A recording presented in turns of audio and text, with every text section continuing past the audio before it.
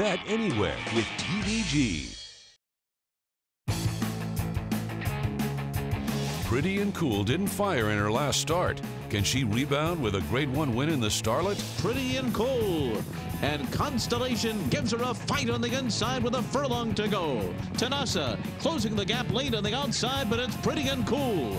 Pretty and Cool has won the matron. Pacific Heat has been brilliant in 2 starts. She'll put her undefeated record on the line. Homeward bound, and it's all Pacific Heat, clear by a big 4 lengths and bounding home to an impressive win. Pacific Heat and Joe Talamo take the Golden State Juvenile fillies.